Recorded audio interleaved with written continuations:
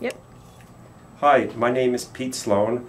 I'm the Pulmonary Director at Union Memorial and Medstar Hospitals. Today, I'm going to ask James Tucker, one of our respiratory therapists, to demonstrate our Maquet ventilator. It's a Servo U. We're going to stick to the practical aspects of what a clinician should be looking for when they see someone on this ventilator. How can they get some good data out of the ventilator? Let's go ahead. Take one.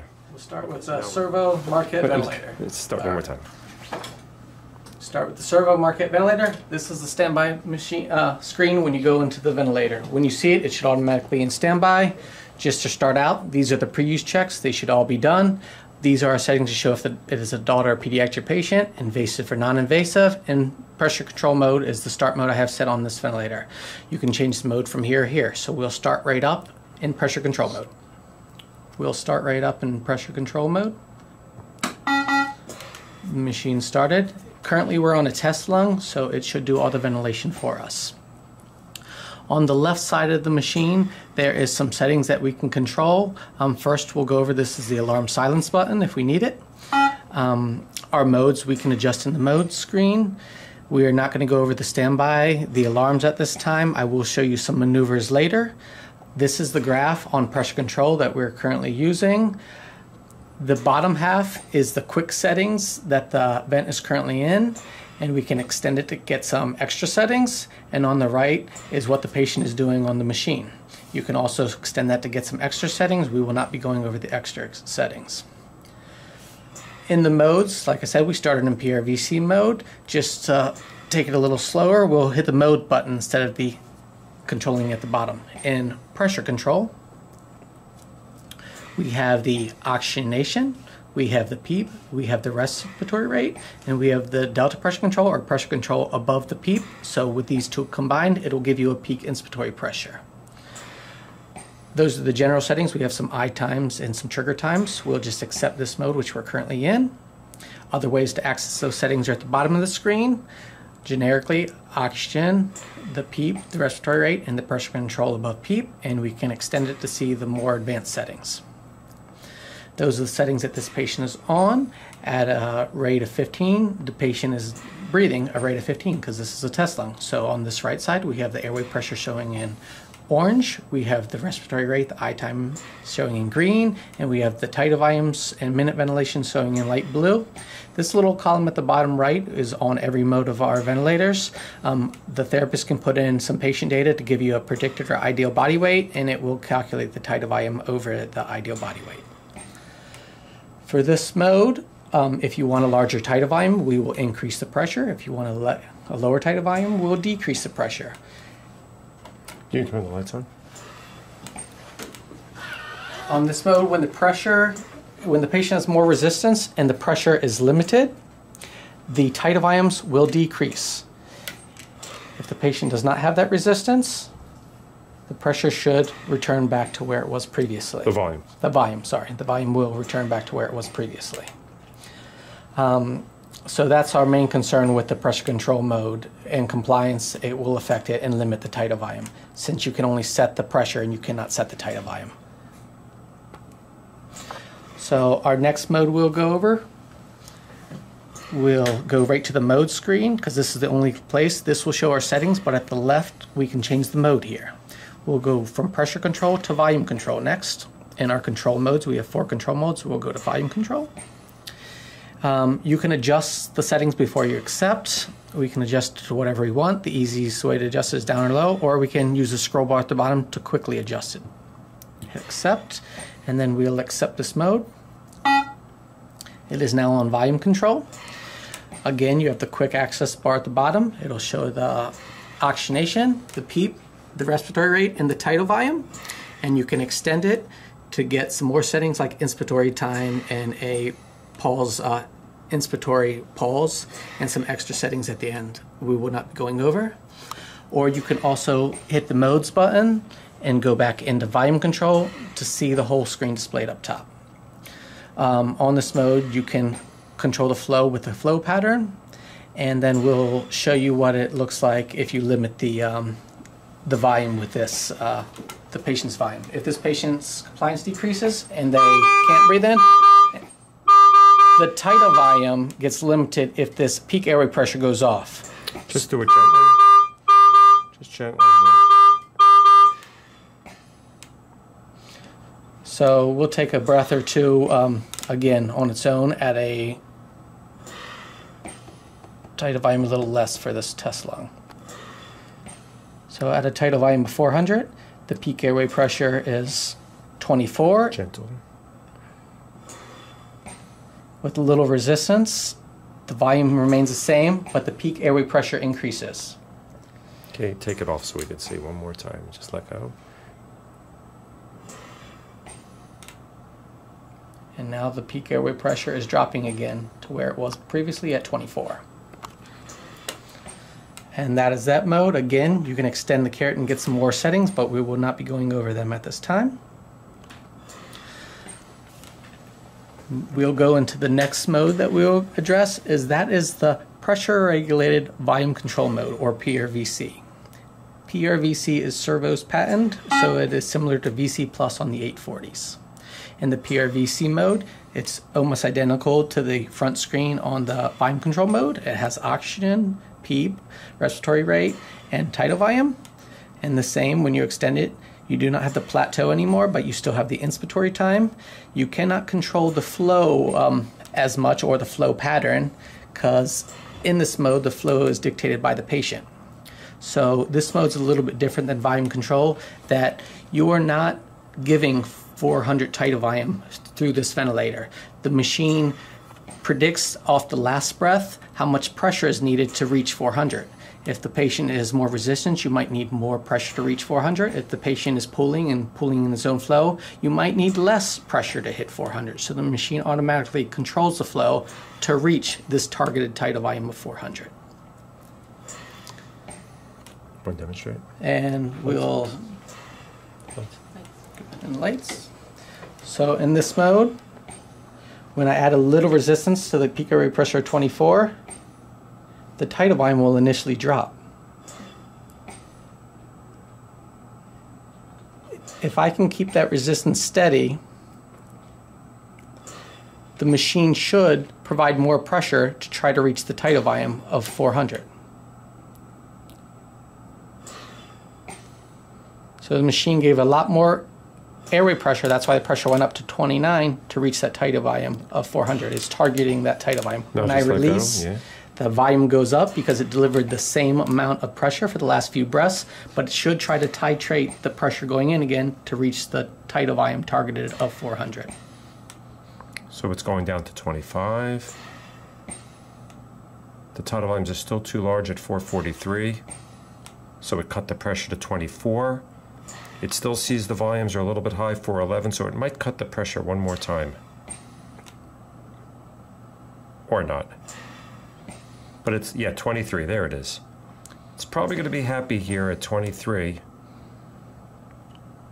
So as things change, the machine adjusts after the change to readjust and get back to the targeted tidal volume. Thanks, James.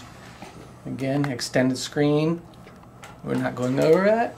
We can extend the screen and see more graphics details again and data, but we are not going over all the data at this time. So those are the three standard modes in control, and bi-level is our fourth mode, or bi-vent, or APRV. In this mode, unlike some of the other types of bi-level or bi-vent or APRV, it does not have a respiratory rate.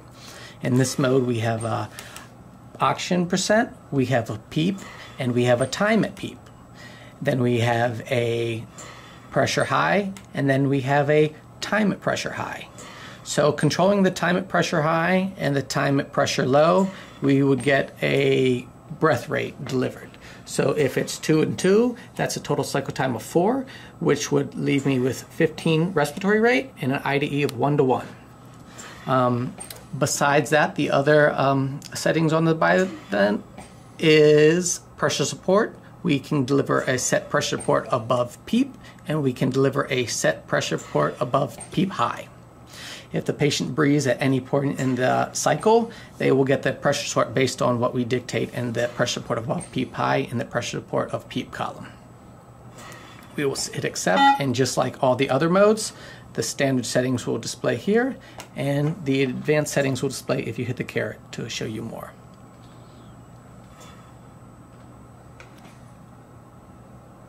Since the patient's not spontaneously breathing, is there a test here. lung? Since the patient's not spontaneously breathing, it just looks like almost pressure control. But if I take a breath, it'll show that I'm taking a breath here. That breath was at time low, so it should give me some pressure support above PEEP, just 5. If I take a breath when the machine is at time high, it'll give me 4 of pressure support above PEEP high.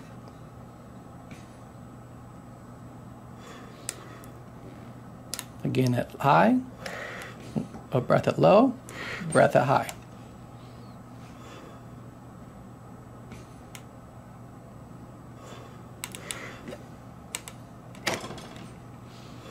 And then we'll go back into the modes to show you the bi-level settings one more time. Since this does not have a respiratory rate, to adjust this respiratory rate, you'll have to control the time high or the time low or time at PEEP. If you want an inverse ratio, you would increase the time high.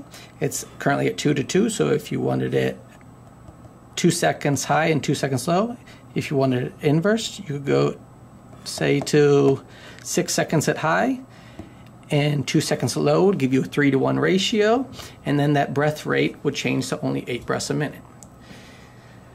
And that is basically how you make adjustments on the bi-level or bi-vent or APRV. The other modes we have on this machine that we'll go over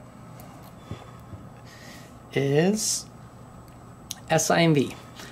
SIMV is synchronized intermittent mandatory ventilation. We can be on SIMV with pressure control as the base rate, pressure regulated volume control as the base rate, or volume control as the base rate. Breath type. Base breath type, yes, correct. Base breath type. We will just go over SIMV and volume control. We will not be going over auto mode at this time. In SIMV volume control, the settings are almost identical to volume control, except it has these extra pressure support settings in. And that is for if the patient takes a breath above the rate that we set. So the pressure support above PEEP is a setting that we change, and the flow and all those other waveforms and all the PEEP and respiratory rate is all the same. Just before like you accept it, why don't you make PS5 and demonstrate it with the lights on? PS5. And we're going to turn the lights on. And let's see how that looks with the patient interacting with the machine. That's called an interactive mode. So we're starting with no interaction. That's a rate. No, we have the wrong setting. So we're starting with 15 breaths a minute with the patient not interacting. Every 4 seconds, there's a breath. Here it goes. And now we'll show why it's called interactive and how IMV works. So Jim's going to pull in between.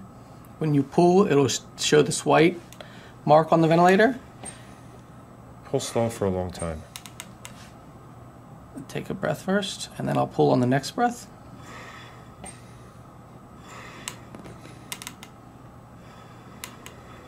There we go. That's what I wanted to show. So James pulled gently for a long time, and the machine followed his lead and gave him a nice long breath as long as he was making an effort to go in. There he goes. Oh, he did 2 screens. Do one more. Next one, a nice long slow breath. There we go. Perfect. Okay. So when you are on these modes, if you do have a long breath and the patient breathes outside of the range of the waveform, you can manually go in and adjust the waveform. They should automatically adjust based on the patient. If this patient's breathing shallow, this waveform should shrink or increase if the volume gets larger. Or you can manually go in and adjust any of the waveforms by pushing and holding down. And we're talking about adjusting the scale. The scale of the waveform, The yes. scale of the waveforms. If you hit automatic, it should automatically adjust to optimize the range, or you can manually change it as well. Touch anywhere else on the machine to accept the change. The same thing can be done to the flow.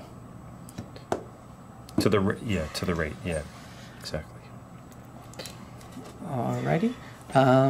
So that is on SIMV. We will now change the mode to spontaneous or pressure support mode. We are not going to go over the volume support or NAVA. We are going to go right into pressure support. When we hit the pressure support, Everything below the line is our backup rate. These machines have a backup rate. If a patient becomes apneic for an extended period of time, we have that set on 20 seconds. Since this patient is in pressure support, if they go apneic, the backup rate is pressure control. So that's what these settings are down here. The normal pressure support settings, though, are the oxygen, the PEEP, and the pressure support above PEEP. Those are the generic settings that we will cover. When we accept the mode, the machine will not breathe. We will have to ventilate for this because it's a test lung. So just the slightest interaction, the machine should give me the pressure report of 14. When I do take a breath, it will show on the screen. Now take a nice, long, slow breath. There we go. So you can take any breath you want. As long as you're making an effort, it's keeping the pressure up. Whenever you stop, the machine realizes it and cuts the breath off. So you can see James is doing some quick breaths that are small, and then some slow, deep breaths. You're really breathing spontaneously with support. So if we extend, you can cut us off one more time, please. If we breathe faster, if we extend the menu, it'll show all the backup rate and all those alarms. Or we can look at it at the generic screen. Again, we can go into modes and look at it that way to see what we're on and hit accept. On this mode in general, these are what the patient is doing. If I extend this menu, the one thing I'll go over with is this SBI. A lot of ventilators will call it a RISB, or Rapid Shallow Breathing Index. This machine, since it's copyrighted, uses SBI for Shallow Breathing Index. So with rapid shallow ventilation, that number will increase. With long, steady ventilation, it will decrease. And that covers our generic vent modes. And one more thing we'll go over with, we will revert to a PRVC or AC mode, so I don't have to bag the patient. We'll quickly go over the maneuvers button. So under the maneuvers, under static measurements, there are two buttons you can press and hold to get a plateau and a total PEEP. If I hold the inspiratory button in until it beeps, it will tell me what the plateau is at 24. Next, if I hold that expiratory button in until it beeps, it will give me the total PEEP. These two values can be used to calculate the static compliance, but the machine, the ventilator, will do that automatically for you. And that is it for our ventilator. Okay, can you turn the lights on? Yay! Thank you, James. Thank you.